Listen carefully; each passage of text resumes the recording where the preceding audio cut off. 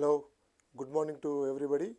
This is Dr.D.Suresh Babu, Assistant Professor in Computer Science from Kakatiya Government College, Hanamkonda. Today, I am here to explain you one of the important concepts in C++, that is constructors. In our daily life, we might have heard about this word many number of times. Constructor. Actually, it means, which constructs something. So in our regular lives, if this word can be understood very easily, but if it is taken into programming languages, what concept exactly constructs what? Is there any word like construction which takes place in programming languages?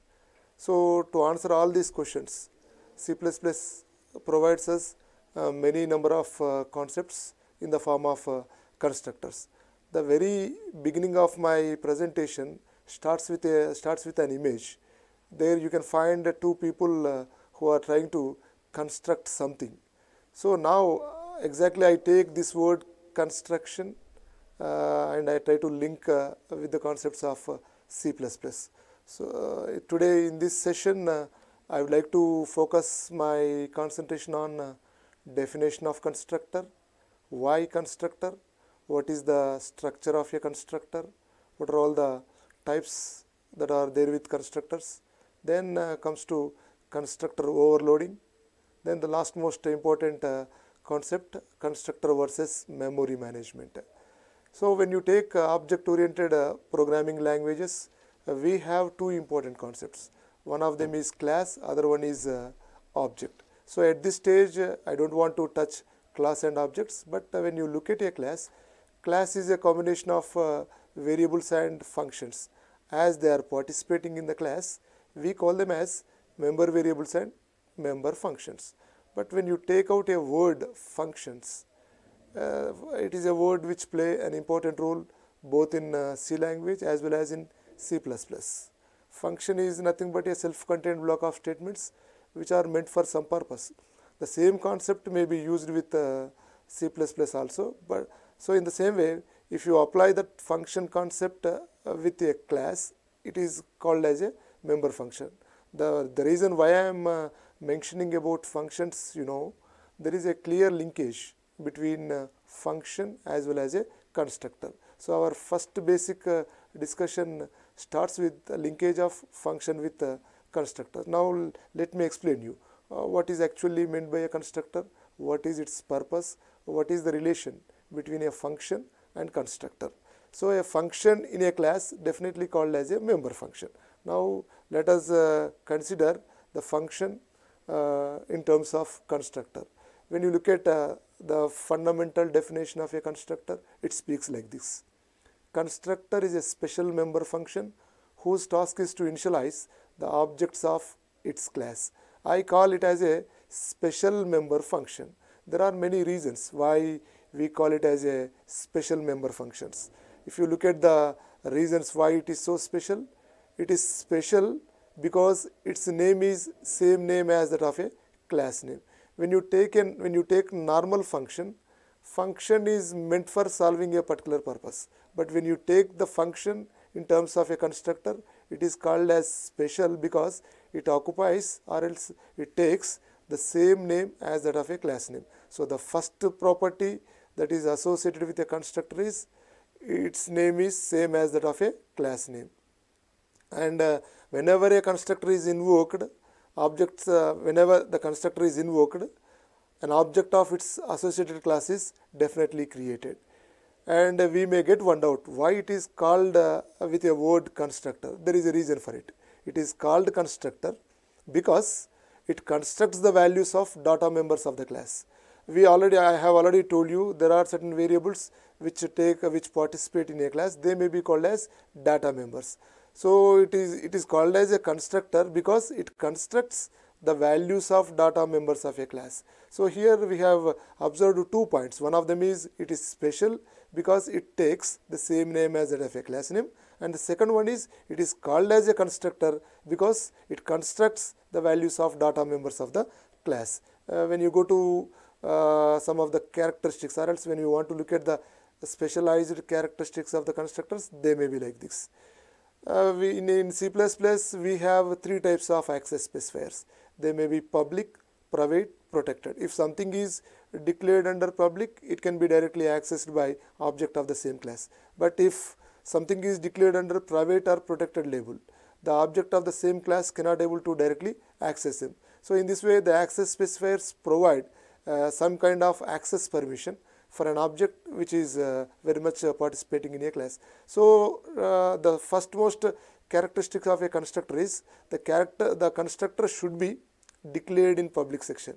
It should not be declared with private or else with protected. Definitely it must be declared with only in public section, and it is invoked automatically when the objects are created. So there is a clear linkage between the objects and constructor. Before introducing the constructor, we used to give lot of importance to object, but once the constructor is introduced, the object go back, and we always observe the program, and we always observe the concepts of a class only in terms of constructor, and indirectly constructor will definitely have a link with objects. Therefore, we say that the constructor is invoked automatically when the objects are created. And the third most point which specifies about important characteristic of constructor is they do not have return types, not even void, and they cannot return values. There is a special property associated with C++, you know. Whenever you use a function in C++, the C++ compiler always expects a return type for a function. As we are calling the constructor as a special member function, definitely the constructor will expect a return type. But as far as constructor is concerned, you do not have any return type. It cannot possess any return type. For that means it cannot enjoy the void return, the void type, which returns the null value. Void is also not accepted, and hence we say constructors do not return any value. They do not have any return type, not even void is accepted, and they cannot return any value. So they must be, so the first most property is they must be declared in the public section. They are invoked automatically when the objects are created, and the next most one is they do not have return type, they cannot return any values, and they cannot be inherited. This can be observed from the important feature of object-oriented programming language called as inheritance. They cannot be inherited, though a derived class can call the base class constructor, but frankly speaking, they cannot be inherited. And the next one is like any other C++ functions, constructor can have default arguments.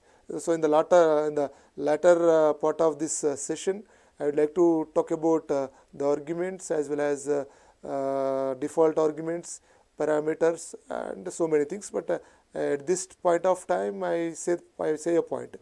C++ constructor can have default arguments. A constructor without any argument is always referred as default constructor. Then the constructors cannot be virtual. I mean, there is a feature called as polymorphism in object-oriented programming languages, which can be divided into overloading and overriding, and we will take a part called as overloading in next part. But there is a concept called as overriding where constructors do not support. So hence we say constructors cannot be virtual. And next one is C++ permits to use more than one constructor in a single class. Just like in a particular program, you can use any number of functions. Same is the case with constructor also. C++ definitely permits us to use more than one constructor in a class for different purposes. Then if you would like to observe the syntax of a constructor, this gives us a clear idea. This slide gives us a clear idea. Each and every class definitely will have a class name. Then it will be opened with opening braces, followed by access specifier, which may be public, private, or else protected. Generally, protected is a access specifier, which will be definitely used with only inheritance as much as possible. We try to use only two access specifiers. One of them is public, other one is private. If something like access specifier is not specified, the compiler directly understands that this will come under a part called as private. So access specifier means it may be public or else private. And in a class, we definitely find certain variables which may be called as member variables, and we may find certain functions which may be called as member functions. As I told you, constructor is a part which need to be declared under public section. Here is one. Constructor have the same name as that of a class name, and which will be declared under public sector. So each and every constructor will have certain code. It may be called as constructor code, and which involves constructor. In constructor, a many number of variables will also take part. This is the original syntax of a constructor, which resembles with actual definition of a normal function. Then as far as C++ is concerned, we have a chance to declare a function either inside the class or else outside the class. As I told you, constructor resembles with the structure of a function. With regards to constructor also, there is a chance for a programmer to define it inside a class or outside the class. If it is declared inside the class, we need not bother, because it follows the formal structure where if you observe this slide, you can understand how a constructor may be defined inside the class. Here the class name is A. I take a member variable called as num, which is of the data type integer, and then access specifier called as public, wherein I introduce a constructor A. Now if you observe, the name of a constructor is exactly same as that of a class name. So the first property is definitely satisfied here. A is the name of the class, at the same time A is the name of the constructor too. Every constructor will opens with a opening brace and closes with a closing braces, and in the same way a class need to be closed. So you can find the closing, and you can find the closing of a class A. Then there is one more a feature that need to be learned by a programmer. What need to be done if a constructor is defined outside the class? If it is defined inside the class, you don't have any problem. But if it is defined outside the class, you need to introduce a special type of operator that can be observed from this slide. There is a class whose name is A, and I have again included a member variable num, which is of the data type integer. Now I have used a constructor A whose name is same as that of a class name. Now the class has been closed. Now I try to define constructor here after completing the class. This is called as defining a constructor outside the class. Here I have used a special operator called as scope access operator. Scope access operator, which need to be used whenever a function or a constructor. The same operator can be used if a function or a constructor need to be defined outside the class. C++ uses a new and extra operator called as scope access operator, which may not be there with C. We hear one interesting feature that we need to understand is C++ is a rich set of operators when compared to C.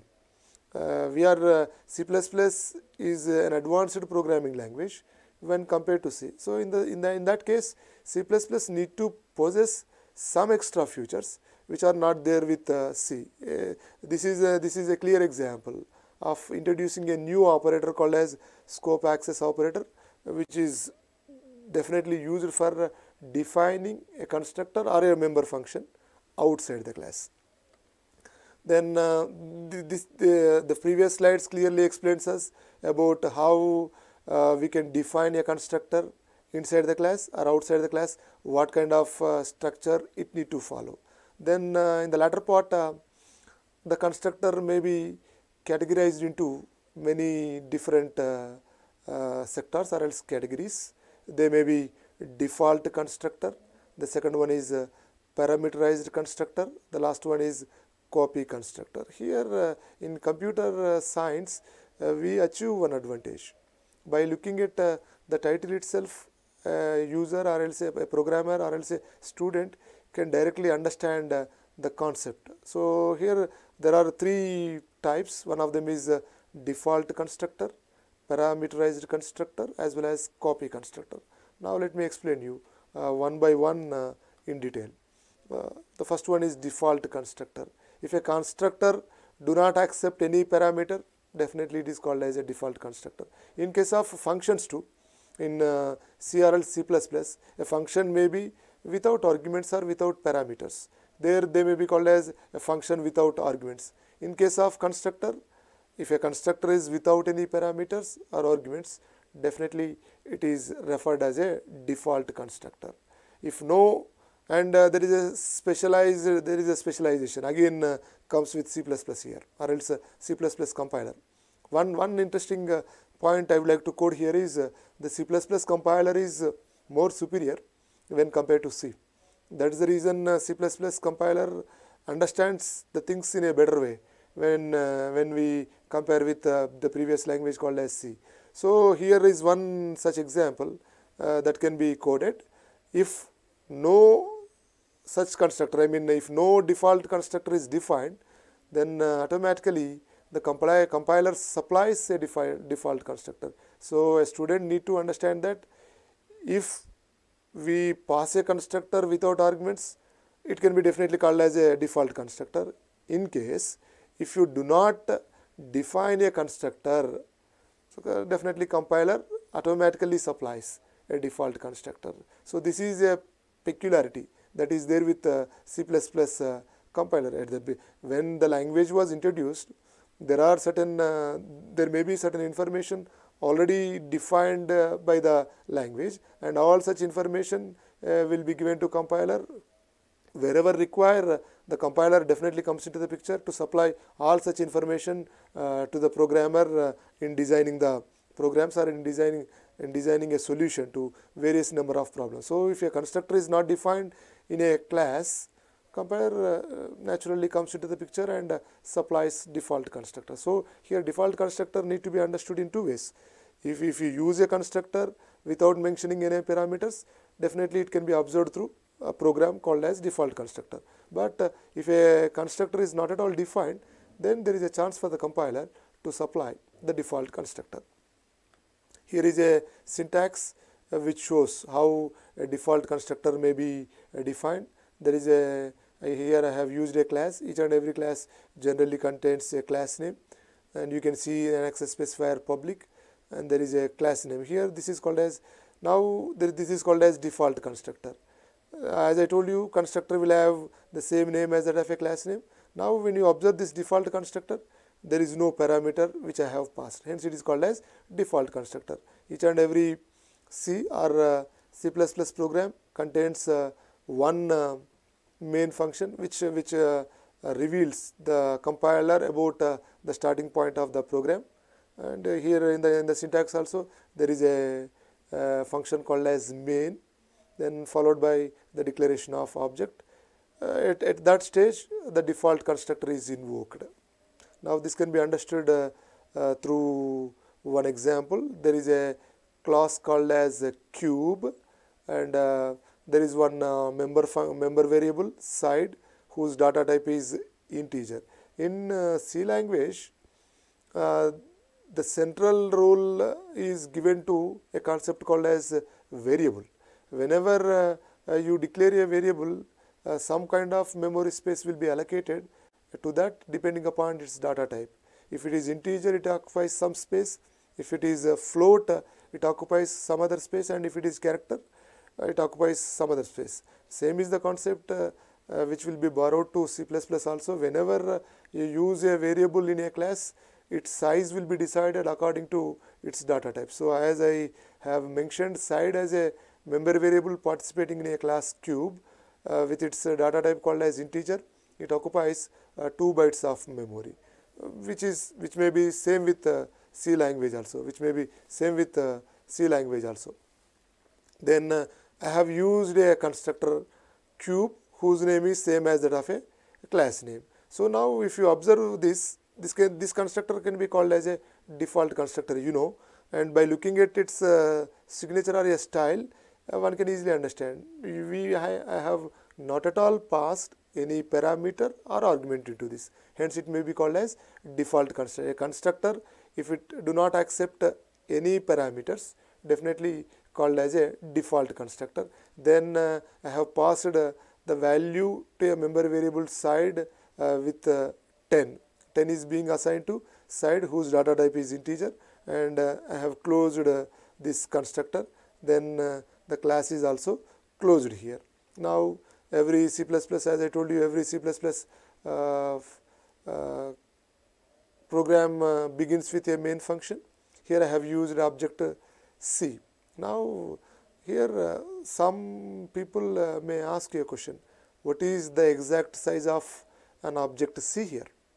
The size of an object, always remember, the size of an object of any class can be measured by looking at the number of member variables participating in a class. Now as far as this class is concerned, there is one member variables which is participating, called as side, whose size may be 2 bytes. Hence the size of the object is also decided as 2 bytes, because its size is nothing, any object size is nothing but sum of the individual sizes of the member variables participating in the class. As we have only one member variable whose data type is integer, as it occupies 2 bytes, the size of C is also 2 bytes. So C is an object which is of the data type called as a class cube. Now C, then I have used a one more output format of C++ called as cout, which is used to display the value of side of a constructor C. So this program exactly speaks with how a constructor may be used without actually passing the parameters. It looks simple. A programmer or else a student need not worry how to use a constructor without arguments. So this is a simple program which exactly speaks about what is the structure of default constructor. Then once you execute the previous program by using your C++, then you will get the output as 10. As I have passed the value of S as 10, then the value of side is 10. This is the way we receive the output of C++. This is one sample example, talks about C++ constructor, maybe called as default constructor. Then the important part of constructor is parameterized constructor. Most of the programmers prefers to use parameterized constructor because we try to provide a solution to many number of problems by using only parameterized constructor. Default constructor may not be used in all situations because problems definitely contain certain values which need to be passed in the form of parameters. Therefore, majority of the situations programmer try to use parameterized constructor, and I can define this parameterized constructor from the point of default constructor itself. There is a clear distinction between default constructor and parameterized constructor. The name itself suggests as a point here, a constructor with parameters, hence it is called as parameterized constructor. When you go back to default constructor, a constructor without parameters, hence it is called as default. Now here a constructor that receives parameters or arguments is called as parameterized constructor. It takes the parameters. When we create parameterized constructors, we have to pass parameter values at the time of creating the objects of that class. So there is a chance for a programmer to create the objects. At that time, we pass the values. This is called as the dynamism. This is called as dynamic nature of C++. So when we create the parameterized constructor, we have a chance to pass parameter values at the time of creating objects of that class. This is an important point the students need to observe. This is a situation which exploits the dynamic nature of C++. So we have a chance to pass the values to parameters at the time of creating the objects itself. Then there is an example which quotes style and structure of parameterized constructor. Again, I am sticking to the same example of a cube. I take a class with name cube. I use a access specifier public in which I pass member variable, I allow a member variable called as side to participate, whose data type is integer. Then as I told you, the constructor need to pass, constructor need to be declared under public section. Here I am declaring a constructor same name as that of a class name called as Q, and here there is a difference compared to default constructor. Here particularly in this example, I am passing a parameter called as S, whose data type is integer. So this is a way a programmer can pass the parameters into a constructor. Now exactly at this situation, if you want to compare this feature with function in C as well as in C++ follows the same. Here I have passed a parameter whose name is S and its data type is integer to a constructor cube. Then I have opened the body of a constructor and assigned the value of S to a member variable participating in the class. Now you can observe the things. Here it is a constructor which can access the member variable of a class called as side. So as it is declared under public label, there is no problem for a constructor to access those member variables. But definitely here at this situation we need to understand a point that constructor is always declared under public. There is no problem for the constructor to access the member variables, though they declared under public or private, as constructor is declared under public. Initially I have quoted this rule. Constructor need to be declared only under the public section. Hence there is no problem for the constructor to access the member variables of the same class. So I have assigned the value of S, assigned the parameter S to a member variable side. Then I have closed the code of constructor. Then the class is also closed. As we understand, every program, C++ program begins with a main function. Here just now previously I have mentioned the importance of main. Main is used to indicate the starting point of the program to the compiler. But we need to understand the peculiarity of the compiler here. Main is a function which do not return anything, which do not return anything. It is only meant for informing the compiler about the starting point of the program. But we understand that C++ compiler always expects a return type whenever you use a function. In that case, I am using void, which do not return anything. So this clearly indicates the compiler. Main is a function which is not going to return anything. That is the reason we are using void. There is a default return type which will be understood by compiler is nothing but integer. Always C++ compiler likes to have integer whenever you use a function. But main is a function which do not return anything. I am using a special data type called as void, which may not be there with C again. There are some extra data types which are introduced by C++. One of that extra data type is void, which means it do not return anything. Whenever you want to, if you want to say something is not written anything, there you can place a keyword called as void. Every main function is opened with opening braces. Now here I am using 3 objects. One of them is C1, other one is C2, the last one is C3. C1, C2, C3. And the size of C1 is 2 bytes because there is only one member variable participating in a class whose data type is integer. As I told you, the size of any object is nothing but sum of the individual sizes of the member variables participating in the class. I used C1 as an object, I used C2, C3. Then I passed the values here. As I told you, the values of the parameters which can be passed at the time of creating the objects. Now this is the stage where you can understand that point. This is the stage where you can understand that point. 10 is a value, here I have passed. 20 is a value, I have passed here. 30 is a value, I have passed here. So 10, 20, 30 are the values which may be passed. This example clearly shows you how you can pass the parameters into the constructor. This looks very simple when you look at the output of this program. And C1 holds with a value 10, C2 holds with a value 20, C3 holds with a value 30.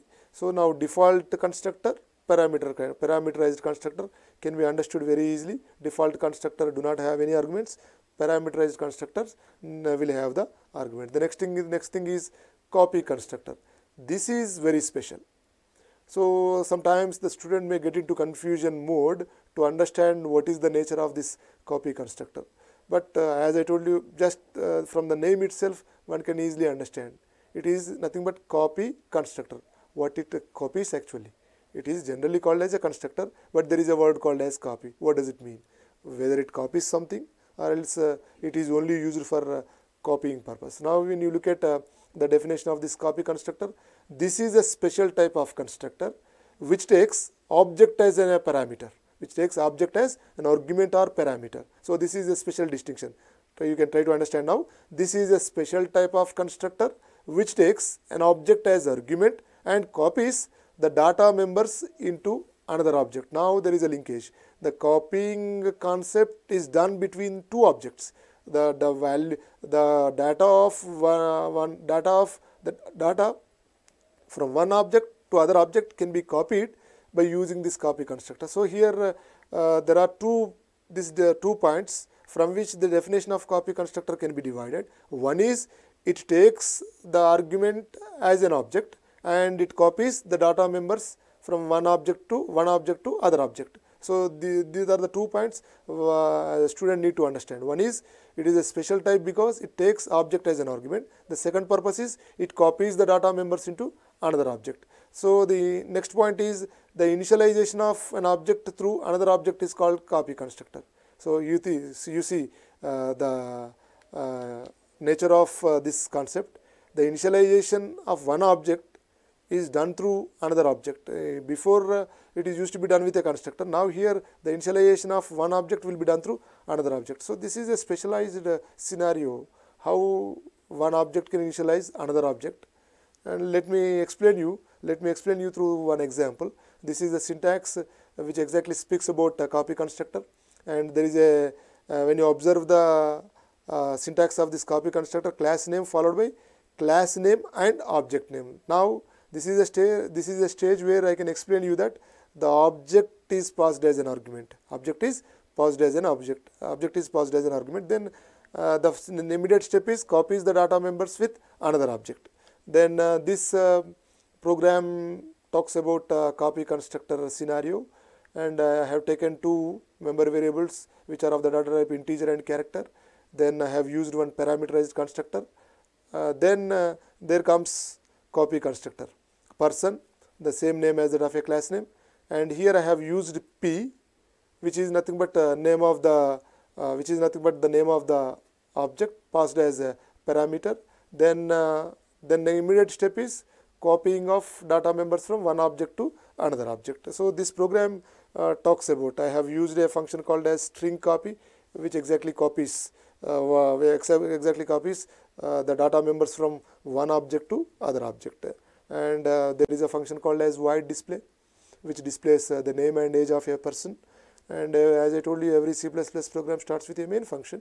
Now you can see there is a name called as Kamal and whose age is 52, and there are 2 objects P1 and P2, and P1 is again passed to P2. P1 P2 exchanges copy of data from one to each other. Then P1 is used with display. P2 is also used with display function, and here Kamal and 52 are there with both P1 and P2. Kamal and 52 are copied to another object, thereby the other object also holds Kamal and 52. This talks about copy constructor. Then the one more interesting feature of overload constructor is overloading of constructor. Functions also takes the same concept. Constructor can also take the same. As I told you, in a class you can use more than one constructor, and if a constructor takes the same name and if it is used for different purposes, we call it as a overloading of constructor. Function concept also exactly speaks the same, but there are certain rules which are need to be followed whenever we try to overload the constructor. To overload a constructor, it should be different either in number of arguments or in type of arguments. Same conditions are also applied with function. Same will be followed for followed for constructor 2. There must be a difference either in number of arguments or in type of arguments. This program speaks about the overloading of constructor concept. Here I have used 3 constructors. One is a default constructor rectangle, other one is a rectangle to which I have passed 1 argument, and there is one more constructor called as rectangle to which I have passed 2 arguments. And there is now rectangle RECT is a constructor to which I have passed integer, and RECT is the other constructor to which I have passed 2 arguments. So this is where you can find the distinction. 2 constructors with the same name, and they are different in types of in case of type of parameters or else number of parameters. As the conditions are satisfied, you can perform this operation, overloading of constructor. Same name used for different purposes. One is with calculation of integer, other one is with calculation of more number of member variables. So you can clearly find out the distinction in this program. And there is a function called as void display area, and through which you can now we can see the differences between different constructors which are used for different purposes. R1, R2, R3 are the different objects to which I have passed the values 5 and 4 comma 5, which are exactly used for calculating the areas. R1 is with default, R2 is with 1 parameter, R3 is with 2 parameters. So same name has been used for different purposes. They hold the distinction in case of in terms of difference of number of parameters. When you look at when you want to look at the output, the first one area is 0, the second one area is 25, the last one area is 20. So this is a clear example which talks about constructor overloading. Constructor with the same name performing different actions may be done by holding a conditions that either they need to be deferred in terms of type of the parameters or else number of parameters. Then we move on to one interesting feature of a constructor. There is a clear distinction between C and C++. C++ always referred as a best memory utilizer when compared to C. Here it is a concept which talks about dynamism of the constructor, which explains us how best the C++ uses the memory space.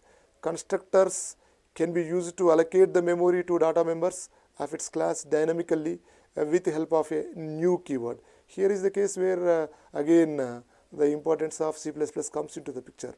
As I told you, C++ is a rich set of operators. There is one keyword called as new, which does some extraordinary work which may not be there with C. The allocation and deallocation of the memory with constructor may be done with 2 keywords. One is new, other one is delete. These are the 2 keywords which talks about the dynamism may be applied for the constructors. Constructors are enjoying the popularity because once its usage is finished, there may be a chance to destruct it also. That may be explained with keywords new as well as delete, and this is a program which talks about the dynamism of the constructor, where I have used a keyword new, and which is meant for allocating the memory. Once its usage is finished, I take up another keyword called as delete, which may be used with destructor. I am using a concept of destructor here. There is a comparison between the construction and destructor. In general way also, these two travel in opposite direction. You know, constructor is meant for constructing something, destructor is meant for destroying something. Here when you apply the same concept, constructor always constructs, destructor always destroys if it feels that construction is of no use.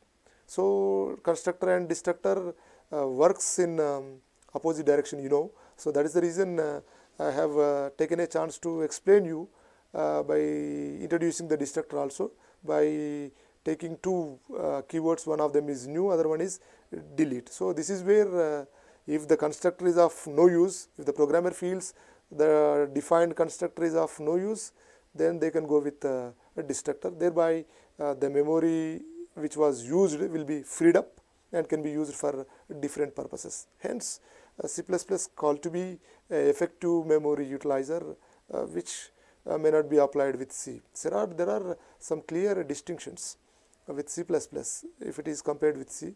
One such distinction is constructor as well as a destructor. Then this program continues with main function, and here I have used a function called as display with object. Then this is where you can observe the output of this dynamic nature of a constructor. So here is a point which talks about the memory management aspect with constructors too. So right from this session I have defined the definition of a constructor, what is its purpose, syntax of the constructor, and what are all the different types that are there with constructor. And in that also I have mentioned you that every programmer generally prefers to use parameterized constructor. Then interestingly we have understood what is the nature of copy constructor.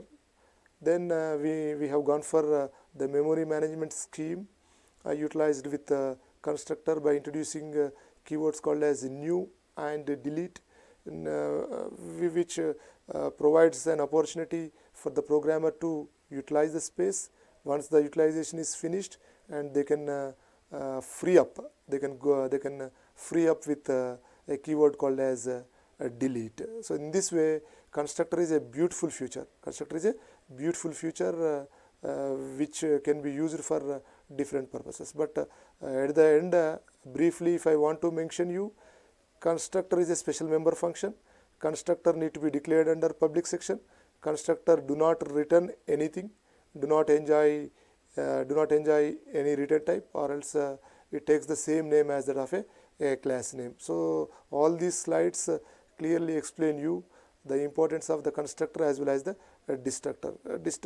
In a brief manner, I have explained you about the destructor, but destructor can also be used in most of the situation if and only if the programmer want to explain, if and only if the programmer takes a chance to explain you about the memory management with the help of new and delete. The new and delete are need to be attached with only objects. Then so to prepare all these slides for this session, I have referred many references from different areas. One of the references Mastering CPP by K.R. Venugopal, and thanks to Object Oriented Programming with C++ by Saurav Sahe, who have prepared the wonderful content for explaining constructors too.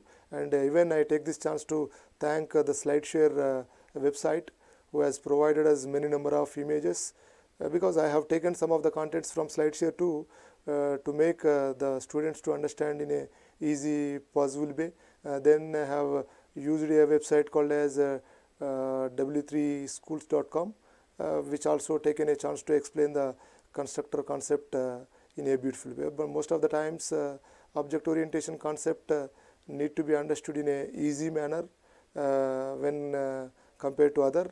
And at last I conclude by saying a few points about C++. C++ stands in between C and Java. So C is a basic programming language, hence C is called as a middle level when we go for Java. C++ concepts borrows all the concepts of C and exactly uses them, and you need to learn C++ to go ahead to learn another advanced language called as Java. Most and majority of the concepts of C++ again may be used with Java. So there is a path for a student to familiarize with programming concepts right from C to C++ and Java. Thank you one and all.